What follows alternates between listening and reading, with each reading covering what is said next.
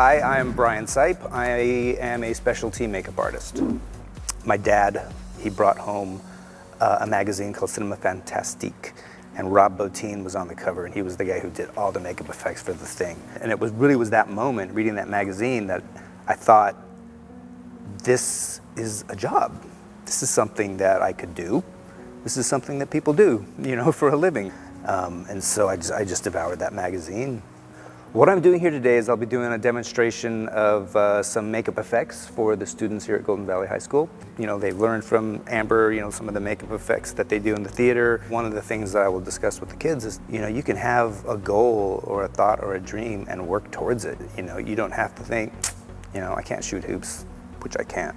But anybody, if they practice, you know, enough, will get good at something. And then one person might just be like, wow, that's really what I want.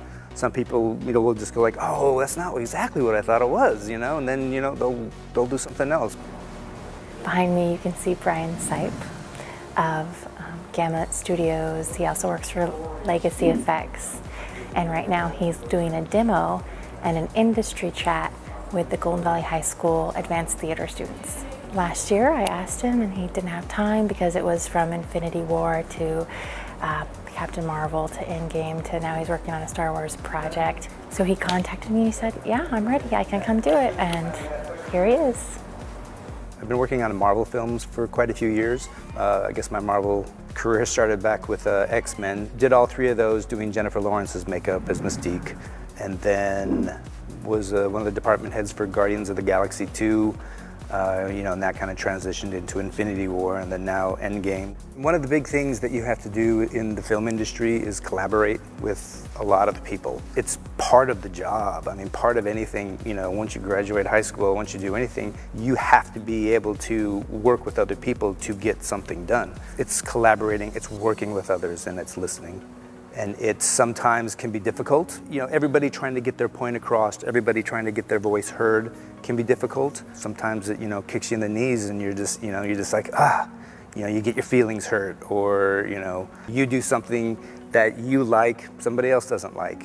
You know, it's all kind of part of it. But, you know, it also can be really empowering because sometimes we have half a thought in our head and then somebody else can finish it. Some of the collaboration too is you're told what to do, and you just have to listen because that's your job. I wanted the kids to get this like little peek into what the industry really is, and to hear from someone who started just like them and then pursued their passion. How far can you take a high school theater class experience? Well, that's how far you can take it one direction. So I wanted the kids to see that. I want them to see that they can do this. If they're persistent too, they can also do this kind of stuff in their future from the skills I teach them in class. I mean, I am hoping to inspire. I mean, a lot of the times when I do a talk like this, anything that I talk about is going to be hopefully inspiration for anything that anybody wants to do. Make cakes, work out, do whatever it is. It's, you know, it's just, you know, to inspire in that way. And then if you really are interested in this world of makeup effects or specialty makeup and really have the passion to practice and stick with it, then you can do it, you know? And if you don't, it's your fault.